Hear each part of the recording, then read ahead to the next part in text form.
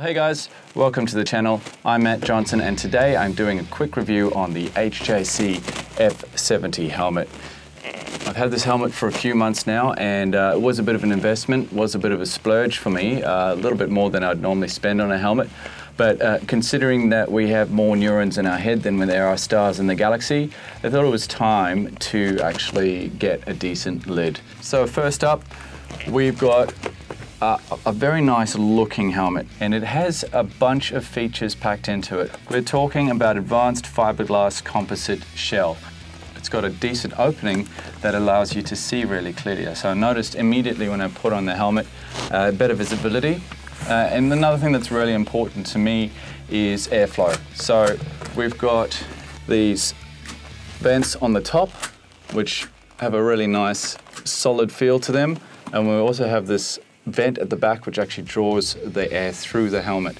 So even when the helmet's closed, you are getting a little bit of airflow out the back. We've also got vents in the front and another vent here.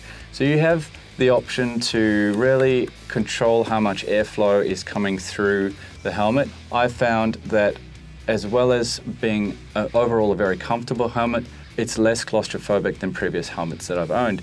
It has a little bit more breathing space, or a little bit more space between your face and the front of the helmet. 1,550 grams. Now we've got a mechanism that is really easy to operate when you're riding the bike, and it locks away and it doesn't rattle. In the box, you'll get a pin lock shield.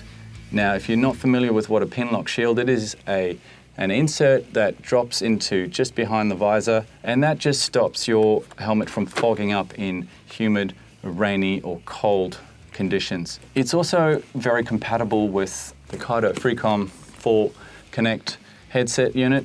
Previous helmets that I've tried to install that into just didn't really fit properly. It was pressing it against my ears and I had to do some modifications. HJC do have their smart Bluetooth technology, which fits into a recess in the back of the helmet. I'm going to still run with the Freecom 4 Plus. If you're interested in more information about that, head over to my other videos on the subject. They've also very kindly thrown in a little chin guard there that just allows you to extend that chin covering, so when you are riding in colder conditions, that's going to keep the wind and the cold air from coming up into your helmet. And I also find that does help a little bit with the microphone placement being right there, just reduces a bit of that wind noise. Installation and removal of the breath deflector. So this is your breath deflector. Super simple. You really just pull it out. It just pops out. Riding in the rain, it has a really good seal. When this clips down and locks into place, that's a really good seal. We've got little lip tabs on the left and the right of the visor. It's a nice looking helmet overall and really feels like you're wearing something on your head that is going to protect you. Hope you enjoyed the review. Let me know your thoughts or comments below. If any of you out there are thinking about buying this helmet, I highly recommend it. So safe riding out there, people, and see you in the next one. Peace. And one more feature I thought I'd like to mention is the spaces that they've included so that when you put your sunglasses in, it doesn't press against the side of your head. So putting your sunglasses on, super comfortable. They sit in there really nicely.